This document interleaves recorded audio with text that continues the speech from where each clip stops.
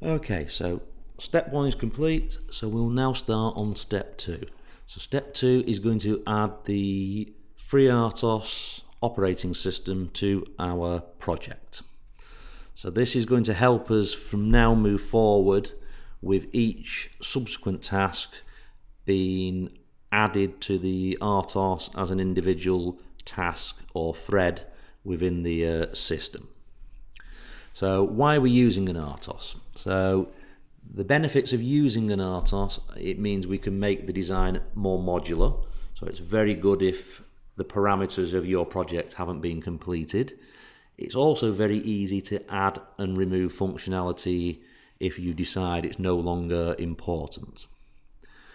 So we want to use the RTOS so that we can add more functions. So as we add the FATFS, the text on the LCD, the push buttons, we can add all these things as one-off individual sections rather than having to modify a big list of code. And, well, it's available to us. We can do it. So for this particular example, we have far more flash and RAM and performance than we actually need from the device. So this particular application is not really going to push the STM32L4 to its limits. So we're just using it so that we can show you how to develop an application using the FreeRTOS within the CubeMX environment. So some of the basics of an RTOS. Conventional code would be a linear bank of code with a switch statement doing all the various functions. Each of those tasks in the switch statement are now classed as an individual thread or task within the RTOS. So each of these RTOS will have their own small amounts of stack, so each thread will have its own small amount of stack available to it, and each of these will have their own routines and own while one loops inside. So some basics on the RTOS. So we have different modes. We've got thread mode and handler mode.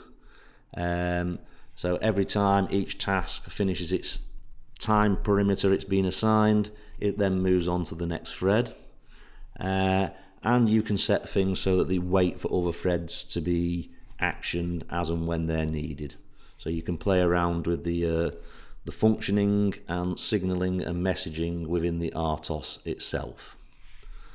So a signal is a way of sending one bit or a condition from one thread to another thread.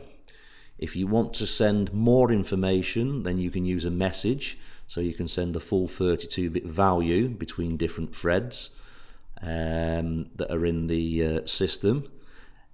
Then the final way is you can use mail or a mailbox, and that means you can send like a whole block of memory between different tasks or threads within the system. So there's different ways of transferring information between each of the different tasks that are running in the whole application. So quick introduction to how it sits. So FreeRTOS is bundled inside the CubeMX. It's usually the latest version that we've ported to the STM32, and every time we update the libraries of the CubeMX, if there's a newer version of FreeRTOS, we'll add it at that point. So normally your application code will sit at the top, and your main code will go through into the RTOS in one direction. Interrupts are managed slightly differently in the RTOS API commands. So they are taken care of slightly differently so that you don't lose the benefits of an interrupt-based system just because you're using the RTOS.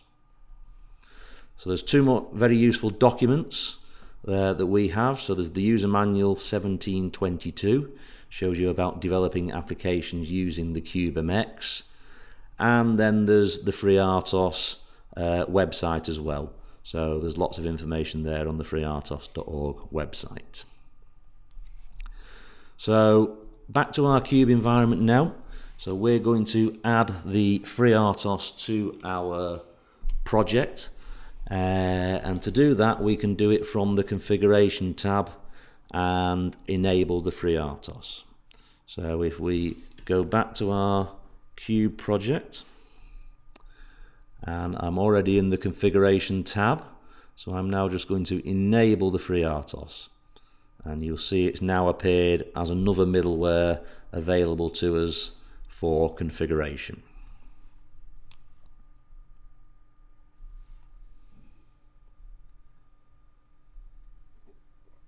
So we'll now go and configure the parameters of the FreeRTOS. So in the config parameters tab, we need to set the heap size for our application to 32,768. So if I go into my cube, FreeRTOS, and configure parameters, and if I scroll down to my total heap size, I need to change it from 3,000 to 32,768, and then apply, and then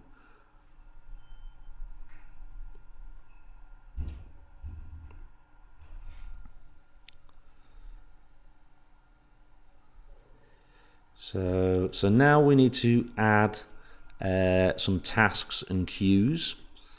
So we need to select the tasks and queues tab. First, we need to modify the default task. So this will then become our app task. It'll have a priority of normal, a stack size of 4096, and the entry function will be app task body. So if we go back to our tasks and queues tab in the cube, we want to modify this one. So you need to double click on default task. So we're now going to change the name of that to app task. Priority is normal. Our stack size is 4096, and our entry point is app task body. App task and capital B for body. So, and then we can OK that. So that's the default task amended to become our application task. We now need to add a new task, which will be our USB task. So again, we fill in the various parameters. Stack size for this one will be 256. The priority for this one will be high, and the entry function will be USB task body. So if we now go back to our cube, we want to add a new task. So it's called USB task with a capital T. Our priority is going to be high. Our stack size is 256. And our entry point will be USB task body with a capital T and a capital B in task and body. So there we go. So we've now got two tasks added to our FreeRTOS settings. So there we go. So this is what you should now have in your FreeRTOS. So we now want to generate our code again, but again, do not open the project until we've done the patch to add all the actual application parts of the code. So I need to go into my IAR that I had originally and close it first.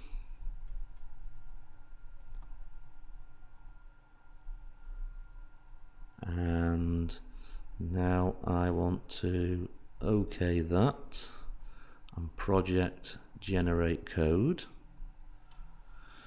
So there's a warning message being brought up by the cube environment telling you when FreeRTOS is strongly recommended to use the HAL time base other than the systic.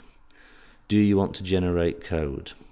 So we're going to say yes, because the whole point of using the systic is so that it doesn't use a resource on the device itself. So the systic was specifically designed for running OSs. The reason why Cube is warning you that is because you have no way to change the value of systic. So it is a fixed duration, whereas if you went to a normal time base, then you were able to control the duration that you put into the RTOS. But we're happy to use the systic, so we will say yes to generate code.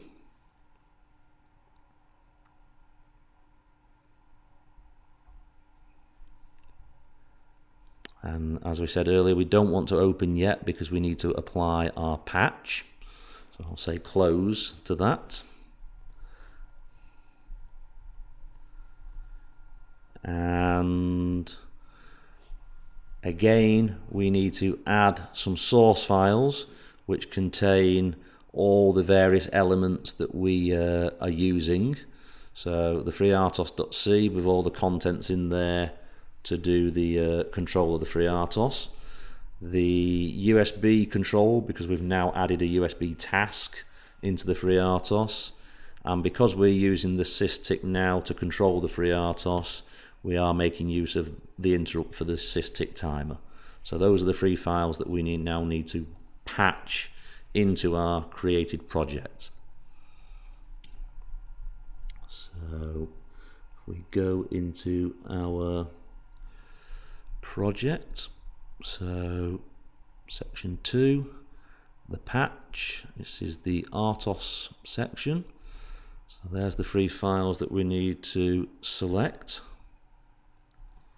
And they now need to go into our audio player source file.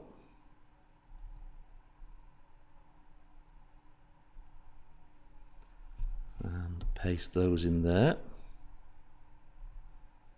Copy and replace for all of them. And that is created. So we now go into our eWarm and launch our project EWW.